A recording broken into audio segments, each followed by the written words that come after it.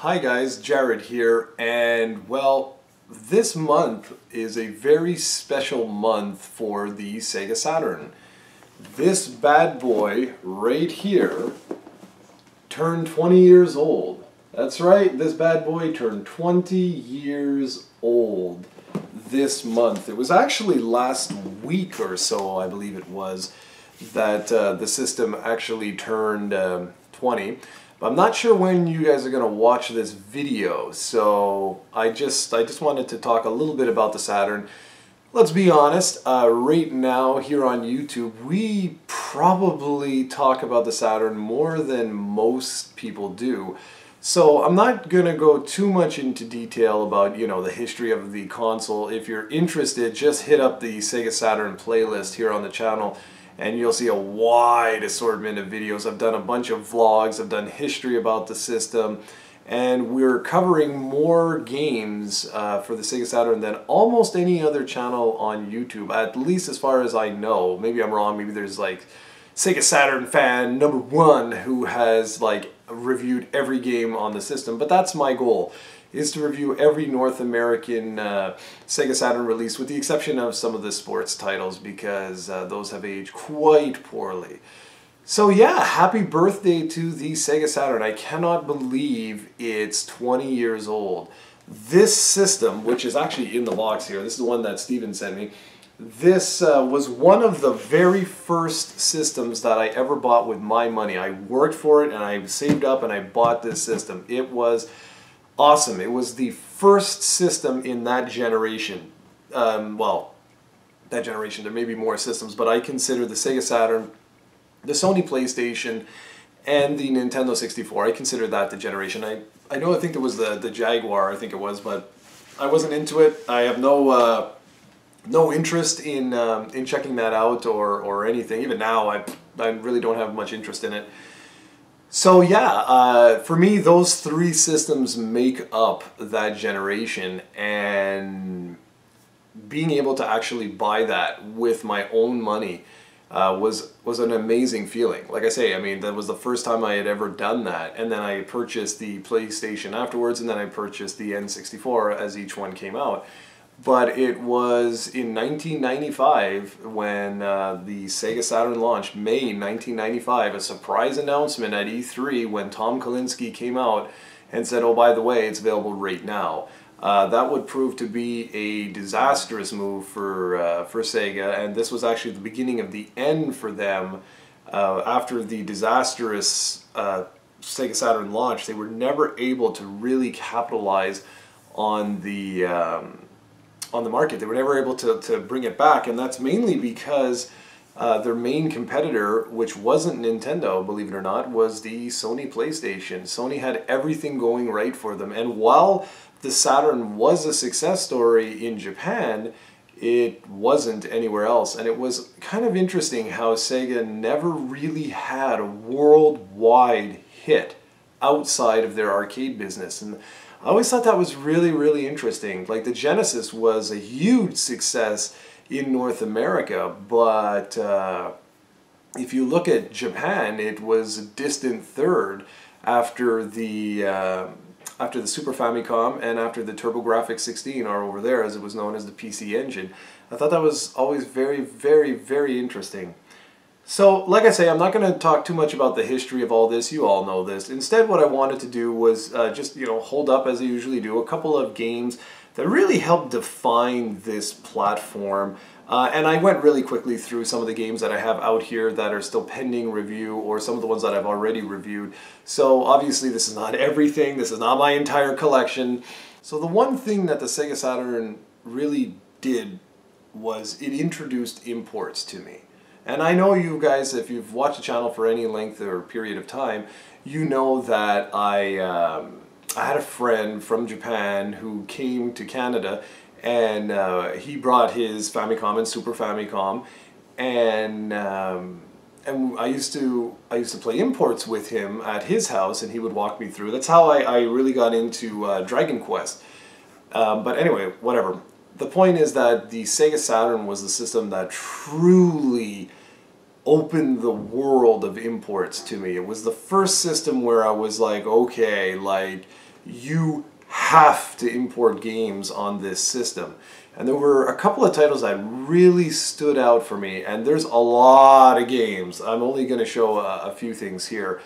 The big one, the big one was this bad boy right here. This is X-Men versus Street Fighter. And what was so amazing with this is the nice big one, the deluxe one that came with what I'm going to show you right here, which was the RAM expansion cart.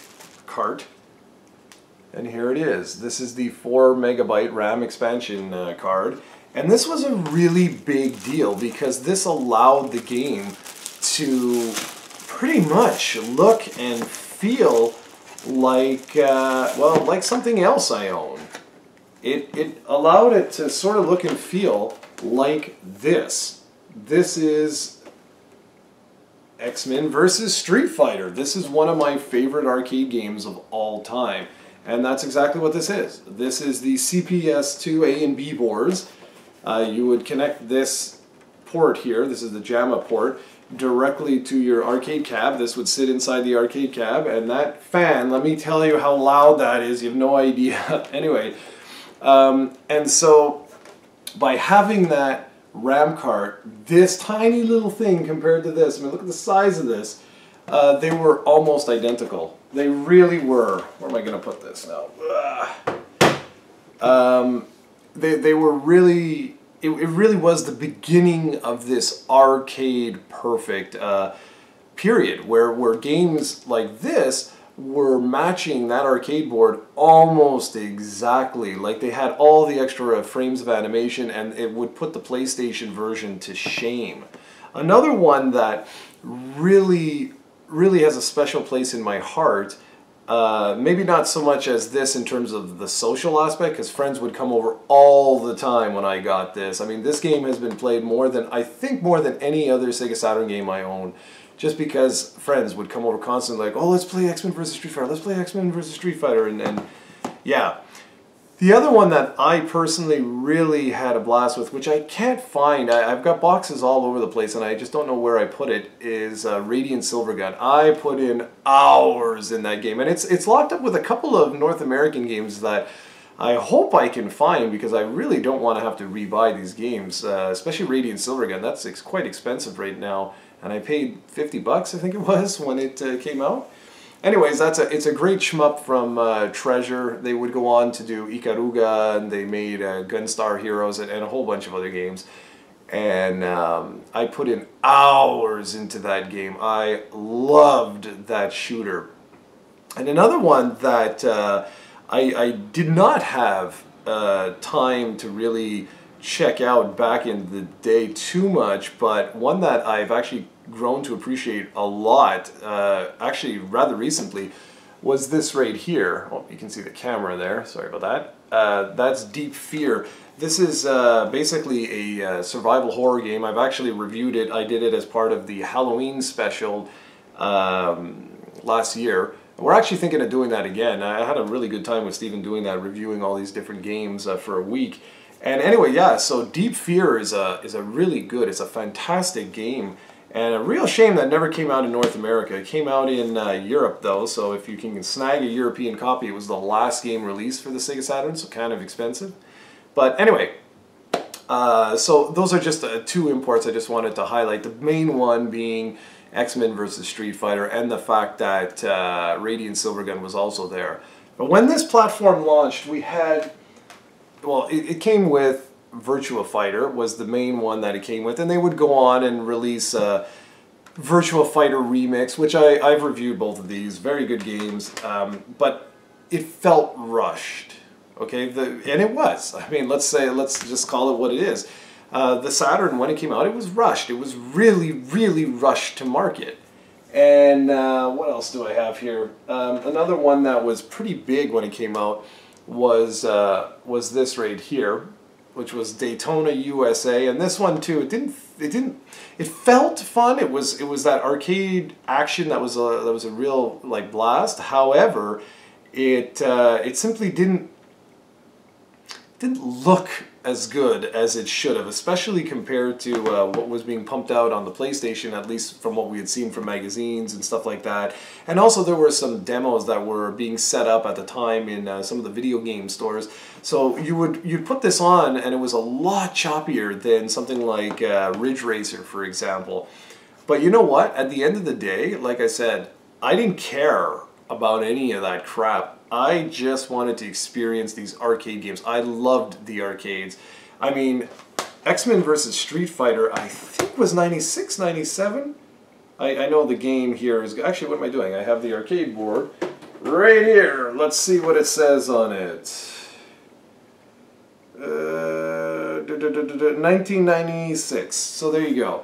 So the arcade board here, this was released in 1996, which was already sort of like on that peak where arcades were slowly but surely dying. By the way, the CPS2 system, I love these, man. I really love these. If I had more space and more money, I would have almost all of these because I absolutely love those arcade games. Anyway, so...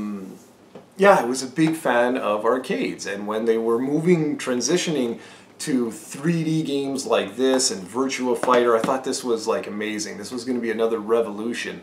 What I didn't know was that the home consoles were slowly catching up, and by the time the Dreamcast came out, arcades would pretty much be dead, because why would you go to the store and put in, an arcade, well, just an arcade, put in a quarter to play a game that looked identical to the one that you have at home. But the one you have at home, you just press the start button to get another life instead of putting in a quarter, 50 cents, $1. And so, yeah, that's what eventually killed it out. But there's nothing like going to an arcade and experiencing some of these gems from back in the day. It was really something. So let's keep going.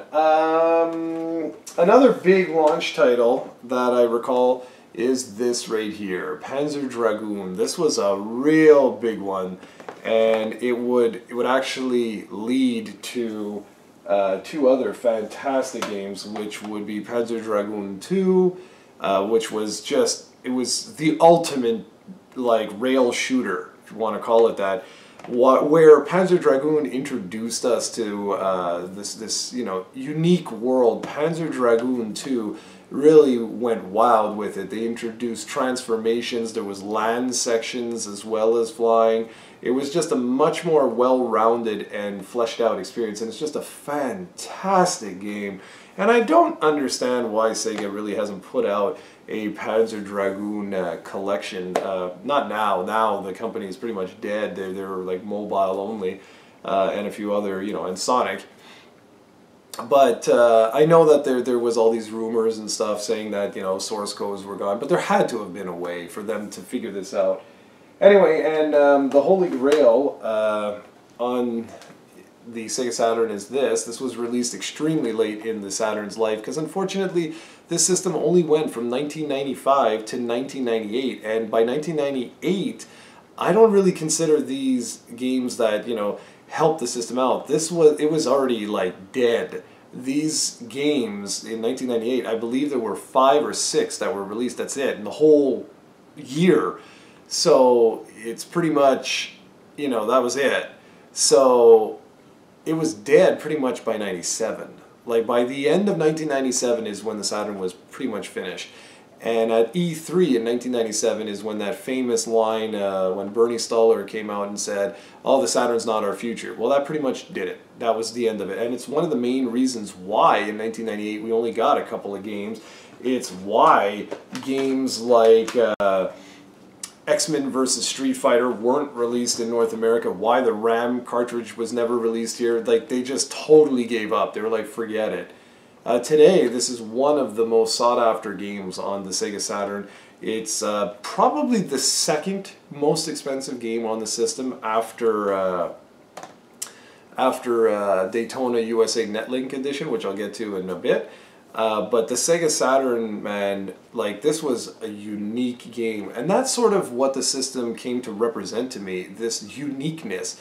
PlayStation hit the mainstream, N64 sort of retained that Nintendo magic when they went into 3D, but with with the Saturn, it wasn't like, oh, we're just gonna, you know, do what we did with the Genesis. They went nuts. They tried a lot of different things, and with Panzer Dragoon Saga, they weren't content with what they had done with Panzer Dragoon and Panzer Dragoon 2. No, instead they went crazy, and they made an actual, like, an open world RPG. Well, open world, that might be pushing it a little bit far, but it was a breathtaking 4 CD masterpiece that is really sought after today, and it's held up really well. It's just that, you know, the question is it worth like $500? Would you go and buy this game for $500? And that I can't answer. Only you can. Another thing on the Saturn that really, you know, really was awesome was, I'm not talking about just a game. This is Dragon Force. It was right here. Let's look on the spine. Right there. It was these bad boys. It was Working Designs. Working Designs. I mean, just look at the quality here. Everything was just so awesome. If you look at the SEGA Saturn, it's got like a foil on it, the logo and everything, and it just, they came into their own here. I know on the SEGA CD they had already started, but with the Saturn, man, they went all out. They went all out. They actually released the last game. I don't believe I took that one out, did I? No.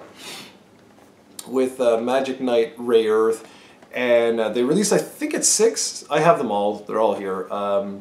I'm gonna actually, I haven't covered these actually yet. I've gotta get to work on these. They're great games. They're absolutely great games, and it was great that, you know, they supported the Saturn all the way to the end. And this game in particular, Dragon Force, another very sought after game. It's a what is it? It's a strategy RPG, and there's like a bajillion sprites. It's a shame Part 2 never made it over here, but you know what? It doesn't matter. You can have up to like 200 sprites on the screen at one time with like virtually no slowdown. It's a really, another really, really great game. And now I'm just going to pull out a couple that I have got here. Here's Duke Nukem 3D. You'll notice in the corner up here, I don't know how well that's going to show up, it says Netlink Playable. This was the other thing that the SEGA Saturn did that was pretty awesome. While there was an X-band modem for the Super Nintendo and the Sega Genesis, it wasn't as officially recognized by Sega and or Nintendo. But with the Netlink adapter, this was like the first time really that Sega came forward and was like, okay, we are pushing online. You'll be able to take this game, play cooperatively or in deathmatch, and this game was released in 1997. I mean, think of that. In 1997, there was a console out where you could browse the web and you could actually play games together, online together. That's sick. I mean, that's absolutely sick. I actually did a video showing all of that, and I never actually reviewed this one. I'll have to dig out the keyboard, the Saturn keyboard and mouse, because this game is compatible with it. It makes it so much easier to play. But yeah. So that was, again, Sega pushing boundaries, man, really going all out there, which was, well, it wasn't surprising because that was what Sega was all about at that time. And I never even knew about the Netlink adapter, and even if I did, I never would have been able to afford the subscription service and all of that. And it was basically an attachment that you put inside the Saturn's cartridge slot, and you connected it through dial-up, and believe it or not, but these games are all still online today because they're not server-based, they're peer-to-peer. So you can actually buy these games today and go to town, man, and they're all online, so you can have fun. Okay, next up, the Saturn was also home to some pretty awesome 2D games, and here's just one example. This is Guardian Heroes. This is an amazing game that I have actually yet to review, and I don't know why. This is one that I keep forgetting to review. This is actually a playable game up to 6 characters, or 6 players can actually play this one. And it's essentially a beat 'em up. It's one of those, you know, left to right's Double Dragons type of game, but it's extremely deep. It was games like this that needed better marketing and, for God's sakes, better box art than that. But unfortunately, at its time, 3D was king, and the Saturn just wasn't putting out as impressive 3D games as the Sony PlayStation was. But I don't technically agree with that. I think it's mainly the fact that, like, a lot of third-party developers were having a hard time with the architecture of the Saturn, and because of that, there was just more games coming out on the Sony PlayStation, and they got just more comfortable with the architecture. But it's a real shame that games like this just got sort of ignored by the masses. And today, this is another really sought-after game. This is a fantastic one, guys. And when I review this, you'll see why. And I know why I didn't review this one yet. It's because I'm waiting to have at least one other player here so that I can show multiplayer. The next thing that I really loved was like this, House of the Dead. I've reviewed this. I reviewed this and the 2 Virtual Cop games. This is a brilliant shooter. Is it amazing on the Saturn in terms of visuals? No, but it's fun, and that's the thing with Sega. They've always been a truly fun company, and the Sega Saturn really encompassed that. It really showed that, but it was largely ignored for its time. And today, I'm glad that it's slowly starting to get recognized by the masses, and it's about bloody time because it's a brilliant system. All right, just gonna make some room here. Another one that, and like I said, I'm not showing everything here, is Nights into Dreams. I think I reviewed this probably a long time ago, but Nights into Dreams was basically Sega's answer to Mario 64 and Crash Bandicoot. And what I liked is that it really was different. It had that sort of arcade sort of flair of just picking it up, playing it, having a blast for a little bit of time, and then putting it down or trying to beat your scores, and I love that. But again, the masses, people's tastes were changing. But this was one of the highest selling games on the Sega Saturn, so that says something. Going back again to the Netlink adapter, here's Saturn Bomberman, another one that is in extremely high demand right now because it's one of the only games that features 10 local players. 10! And you can also go up, I believe it's 4. Yeah, you can connect with up to 4 players online in 1997. If you have a really huge, like 60-inch or 50-inch LCD, well, whatever, it doesn't have to be an LCD, but an HD TV, get an RGB SCART cable, get something like the XRGB Mini or another upscaler, and put this on that TV, invite in 10 players, get a whole bunch of multi-taps, and let me tell you, you will never have as much fun as you will with this. This, to this day, remains one of the best party games ever. It's just a shame that it requires so many damn multi-taps and things like that, but just an absolute blast. All right. And I will cover that game, but that's another one where I want to show the single player, and I would like to have at least one other player around. Okay, another one that that is in quite high demand is this right here. This is the North American version of the Street Fighter collection, and this was interesting because for its time, you got to remember that by this point in time, Capcom had already moved on to Street Fighter Zero or Street Fighter Alpha, which took place in between the original Street Fighter game and Street Fighter 2. And so when we got this, I don't recall when exactly it was released, but it was cool because it was a nice throwback. It was like, okay, well now we're going to give you the games that you got on the Super Nintendo and the Sega Genesis. So we're going to collect some of the Street Fighter 2 ports, and we're also going to throw it, well, let's see, it comes with Super Street Fighter 2 and Super Street Fighter 2 Turbo, as well as Street Fighter Alpha 2 Gold, which had a couple of new features on it. So this was obviously released after Street Fighter Alpha 2. And what's interesting with this one is, while it would come with Super Street Fighter 2 and Super Street Fighter 2 Turbo, they actually released a second collection, but only on the PlayStation in North America because, again, they discontinued the Saturn extremely quickly.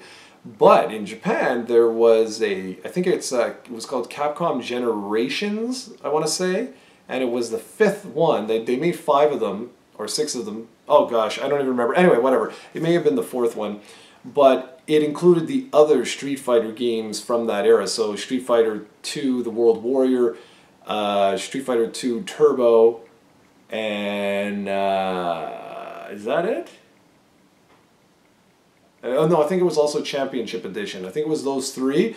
Then you couple that with Super Street Fighter 2 and Super Street Fighter 2 Turbo, and there you go. You had all the Street Fighter games for this particular generation, plus all of these other amazing games like X-Men vs. Street Fighter, Marvel Superheroes vs. Street Fighter, and it was the beginning of something amazing. It really was, and it's a shame that these are so hard to come by today. And the last 3 games that I want to talk about, very, very quickly, just for memory's sake, and any excuse I have to talk about this, I'll always take it, so bear with me. There were 3 Shining games that were released on the Saturn, and if you don't know what the Shining series is, shame on you. It started off with Shining in the Darkness on the Sega Genesis. I'm going to cover all of these in time. And then there was Shining Force and Shining Force 2, and there was Shining Force CD, which was released on the Sega CD. And like I say, I'm going to cover every single one of these because, well, I want to. I love the series. And Shining Force is like a cousin to Fire Emblem. And I love Fire Emblem. And at this point in time, Fire Emblem was not being released in North America. So the only experience I could have with Fire Emblem was through my friend through imports. And that sucked because they weren't at my house.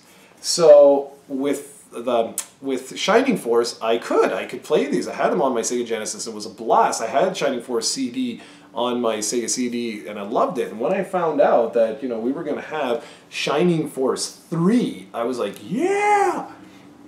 It just sucks that this is the first of 3 scenarios. And yes, today there's fan translations that you can go out and you can go ahead and play them now today, but back then you couldn't.